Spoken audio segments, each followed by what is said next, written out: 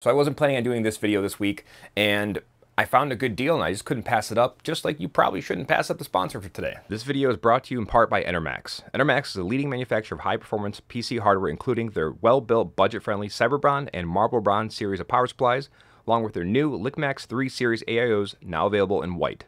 For more information, please check out the link in the description below.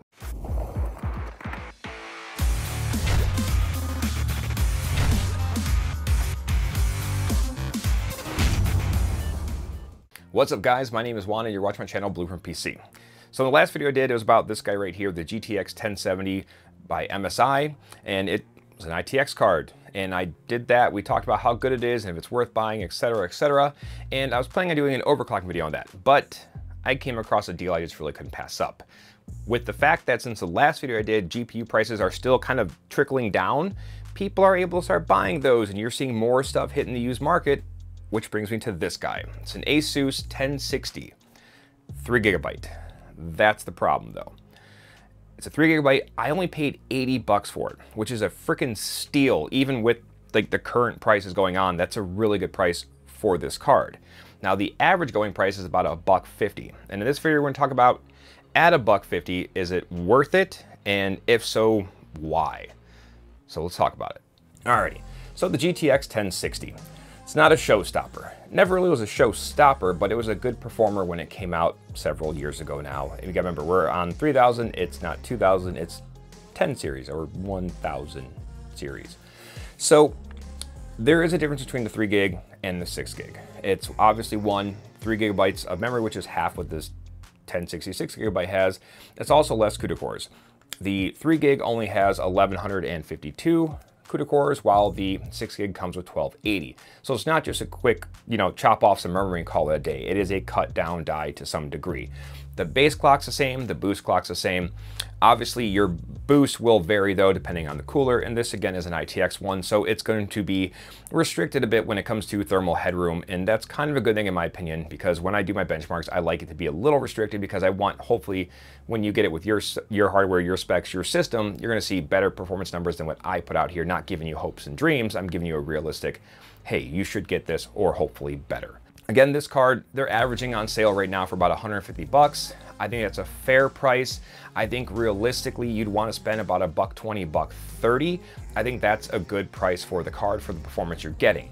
So we're going to jump into the benchmarks here. We're going to talk about it more in the end about when you should buy one, if you should buy one, and what the kind of use case is for, if you do decide to buy one. As always, when I do the benchmarks, the games are at their default low, medium, and high settings. In the game, there's no special tweaking, no tunes, no nightmare, no badass, no very low, no special crazy esports, tournament settings or anything like that. It's just default low, medium, high. So let's hop into it and we'll talk about it.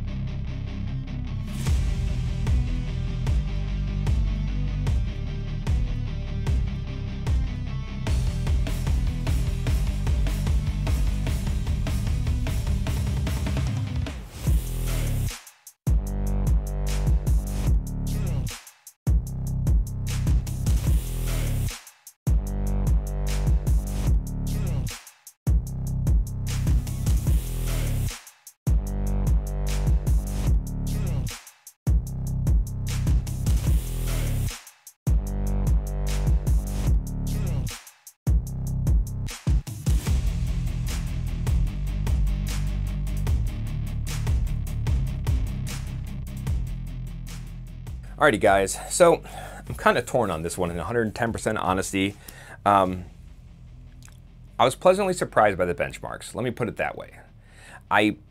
had low expectations, and it's not to disrespect the card or think, oh, hey, the 1060 is bad, because it's a very popular card. It's one of the most popular cards in the last 5 or 6 years, and it does perform rather well. My low expectations were because I constantly pay attention to how much VRAM modern games are using, and that's from like, you know, even then from like 2018 and newer, and a lot of them are requesting 4 GB and more, which makes this at 3 a huge challenge. Now, the benchmarks looked pretty good, and some games played perfectly fine, and if you're an esports player, it's great for that. When it comes to like Borderlands and Watch Dogs and even a little bit of Tomb Raider, there was a problem. The VRAM was getting either so close to the max limit, or in some cases exceeding the 3 gig what the game wanted to use. The numbers look good, but the playability wasn't quite there. Especially Watch Dogs and Borderlands were constantly trying to use up more memory than what was available, and you'll see like really long frame times, stuttering, or just like pop in where things are like finally loading in when you're moving through something. So that's what makes this difficult. If you're an esports only player, this is a great freaking card for just that. If you're doing like your basic Rocket League, you know, Rainbow Six Siege played fine, you know, CSGO, stuff like that, all the now older titles, it can handle, you know, with relative ease and give you really decent frame rates. If you're looking at anything new, any kind of AAA title or anything of that nature, you're going to have challenges, and you're probably going to not have a really pleasant experience when gaming. So I can't recommend it for that. And I can't recommend it for VR either, because VR needs a lot of VRAM, and this doesn't have it to offer. And it's kind of why I'm torn.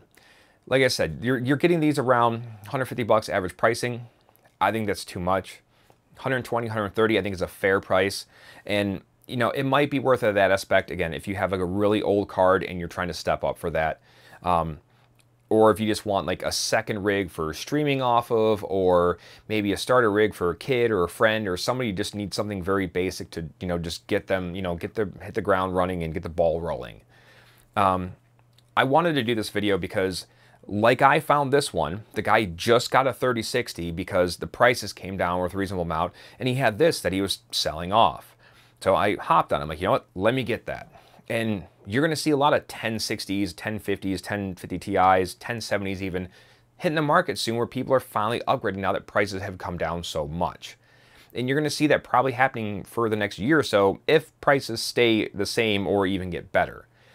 So if you come across these, just think about that. Try to find the 6 gig. Try to either get a 1070. Maybe that'd be a better option, because I still love the 1070. I think that's a great card for, you know, what it is. Again, mind you, for a reasonable price. So let me know what you guys think in the comments. I'm genuinely torn.